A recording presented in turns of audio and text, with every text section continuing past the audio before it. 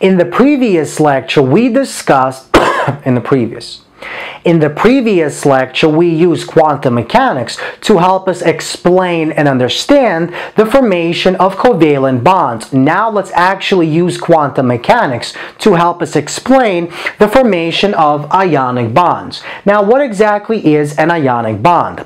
Well, an ionic bond is basically an extreme case of a covalent bond in which there is an unequal distribution of electrons. So basically, inside an ionic bond, our electron on the outermost shell of one atom is transferred to a second atom, and that creates a positive charge on one atom, a negative charge on the second atom, and the opposite charges attract via electrical forces, and this is known as an ionic bond.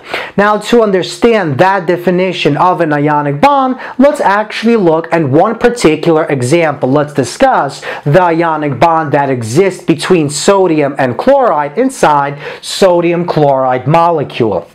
Now, basically, the combination of neutral sodium and neutral chlorine leads to an unequal distribution of electrons. So an electron is transferred from sodium to chlorine, and that means that the electron will spend most of its time around the chlorine atom. Now, this unequal electron distribution leads to a positive charge on the sodium and a negative charge on the chlorine atom. Now, these two opposite charges will attract one another, and this attraction will hold our two atoms as a result of electrical forces. And this bond we call the ionic bond. So basically, inside an ionic bond, an electron is transferred from the outermost shell of one atom to the second atom, forming a positive charge on one and a negative charge on the second one. And these opposite charges attract via electrical forces, and that's exactly what holds our two atoms, and this is known as the ionic bond. Now, let's actually apply quantum mechanics to help us explain why and how ionic bonds actually form. And let's begin by discussing the electron configuration for neutral sodium and neutral chlorine. Now, neutral sodium contains 11 protons in the nucleus and 11 electrons found outside that nucleus. So we have 10 electrons found in the innermost shell. We have 2 in the 1s, 2 in the 2s, and 6 in the 2p. And the final electron is found in the outermost shell, given by 3s. Now, what about the chlorine? So neutral chlorine basically contains 17 protons in the nucleus and 17 electrons found outside that nucleus. Now, 12 of these electrons are found in the innermost shell. We have 2 in the 1s, 2 in the 2s, 6 in the 2p, and 2 in the 3s. And the remaining 5 electrons are found in the outermost electron shell. Now, in quantum mechanics, the way that we actually describe electrons is not by using particles, although sometimes electrons do behave as particles. In quantum mechanics, we normally use wave functions, wave equations that we call wave functions. Now, wave function is given by the Greek letter psi. And if we take the square of the absolute value of the wave function, that gives us the electron distribution or the electron density for that particular electron. That creates the electron cloud. Now, let's actually describe the electron distribution for sodium and chlorine. And let's begin with sodium. So basically, sodium has 10 inner electrons, and these 10 inner electrons will each have their own wave function. And if we combine all these wave functions of these 10 inner electrons, they will basically form the following spherically symmetrical closed shell. So basically, we take the square of the absolute value of the wave function for sodium, and we get the following description. So sodium contains 11 electrons total, but 10 of these electrons form a spherically symmetrical closed shell, while the final electron doesn't have space to enter this region, and so therefore is found somewhere outside. And we designate this electron using a particle form, so this is our single electron found in the 1s shell of the sodium atom. And notice it's found outside. Now the question is, what kind of charge does this outermost shell, outermost electron actually feel as a result of the 11 protons in the nucleus of the sodium atom? So, the nucleus of the sodium atom contains a charge of positive 11 because we have 11 protons, each carry a positive 1 charge.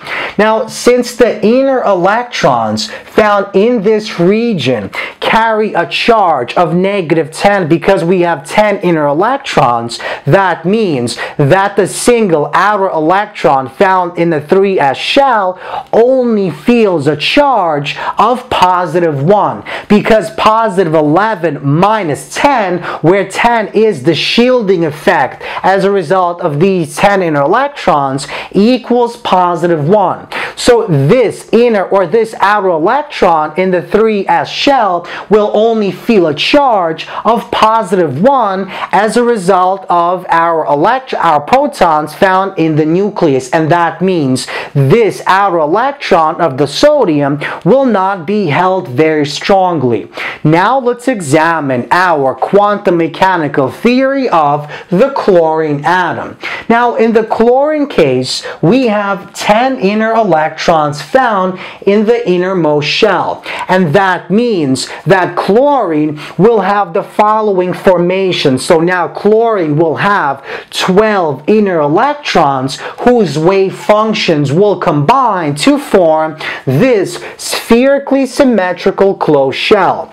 So that means we have not 1 but 5 outer electrons found outside the following region. Now, 4 of these electrons will basically form the following 2 orbitals, the following 2 electron distributions that will have a donut shape that will extend all the way around this spherical shell. So that means we have 4 electrons found in the 3p orbital that will form this orbital, this donut-shaped orbital that comes out of the board and goes into the board.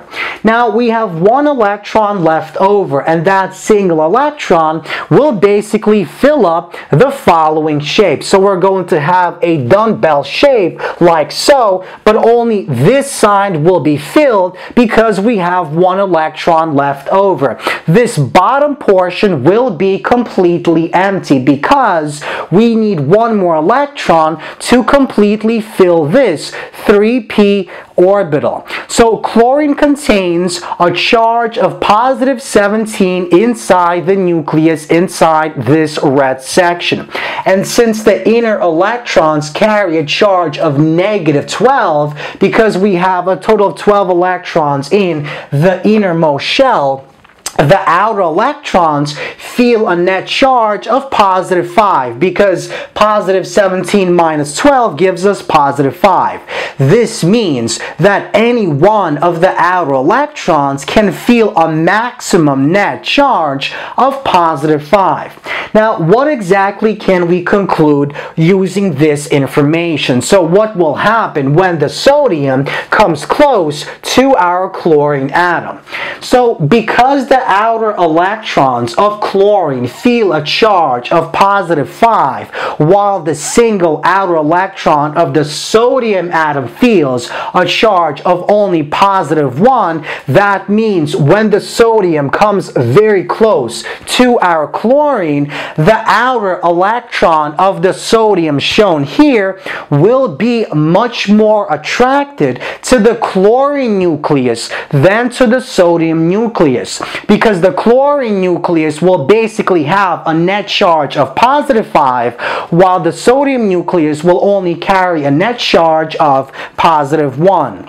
So when the electron transfers to chlorine, when this sodium atom comes close, this electron will basically transfer to this orbital, filling this orbital, and this electron will spend most of its time inside this orbital. The sodium will develop a net positive charge, while the chlorine will develop a net negative charge. So now we have this electron spending most of its time here, so this sodium atom has only 10 electrons and 11 protons. So it has a partial charge or a net charge of +1. This has a charge of -1, and these opposite charges will attract one another as a result of the negative and positive charge, so as a result of our electrical forces, and that is exactly what will hold our two atoms together. And this type of bond is known as an ionic bond. And of course, when this actually takes place, the energy of this molecule will be lower than the combined energy of the sodium and the chlorine atom. And this is what we know as an ionic bond.